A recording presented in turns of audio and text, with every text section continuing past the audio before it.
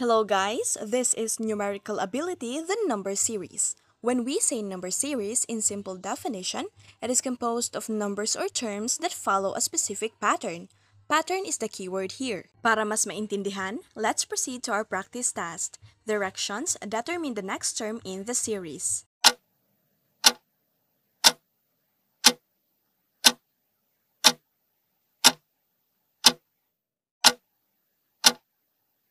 The correct answer is 166.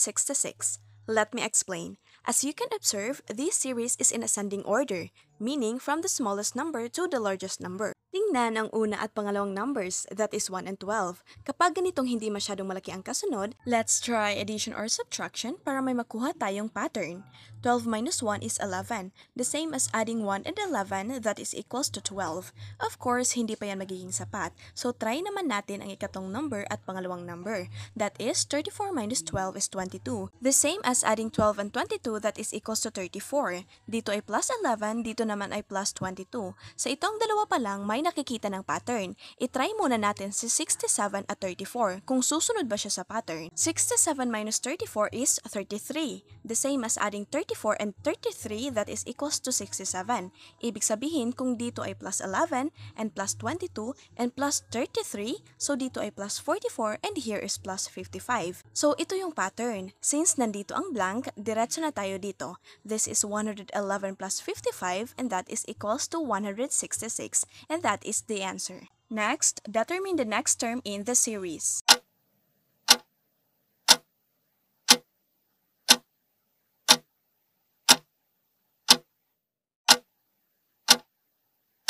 The correct answer is 1792. This series is in ascending order. Tingnan ang mga numbers. Kapag ganito na may biglaang paglaki ng mga kasunod, let's try multiplication or division para makakuha tayo ng pattern. Kung ang 28 i-divide mo sa 7, that is, ilang 7 meron sa 28? That is 4. The same as multiplying 7 and 4, that is equals to 28. Hindi pa yan sapat. Kapag dinivide natin si 112 kay 28, the answer is 4 din. Same as multiplying 28 and 4. Kung i-multiply natin yan, this is 4 times 8 is 32, carry 3, 4 times 2 is 8, plus 3 is 11, so 112, so ito na.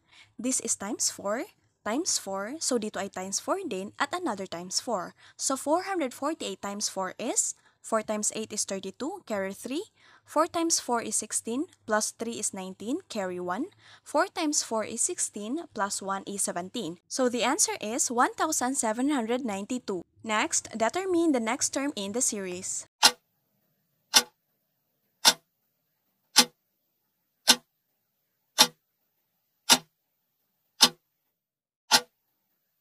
The correct answer is 94 and 13. As you can observe, the numbers are alternating. It starts with a big number, next small, then big, and so on. Pero may pattern ito. Hanapin natin.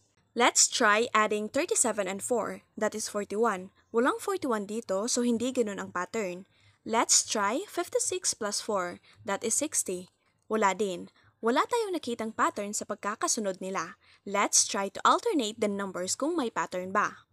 37 and 56 alternate. So 56 minus 37 is 19. The same as adding 37 plus 19, that is equals to 56. Hindi pa sapat yan, so let's try 56 and 75 naman kasi nga alternate tayo. 75 minus 56 is 19 din. The same as adding 56 plus 19, that is equals to 75. May pattern na tayo. Kung dito ay plus 19 at plus 19 din dito, so dito ay plus 19 din. At alternate pa din. So, 75 plus 19 is 94. May isang sagot na tayo. Though alam na natin ang tamang sagot dito, gusto ko lang elaborate para mas maintindihan. It is my purpose kasi na sagutan ko muna bago ako mag-explain. Hindi lang dito ha, actually sa lahat ng videos ko, sasagutan ko muna bago ako mag-explain kasi mag-wonder ka agad bakit ganon ang sagot, paano naging ganon, and you'll end up solving on your own. So doon pa lang, nakakapag-practice ka na and you are enhancing your preparation. So kunwari hindi pa natin alam ang sagot na ito, pero nakuha na natin ang isa which is 94, so eliminate na natin itong choice 2, 3, and 5. Kasi nga walang 94 dyan, choice 1 and 4 na lang ang natitira. Mas magiging malapit tayo sa tamang sagot pag nag-eliminate kasi tayo. So, balik tayo dito sa series. Dahil alternate ang pattern nitong 37, 56, 75, alternate din natin itong 4, 7, and 10.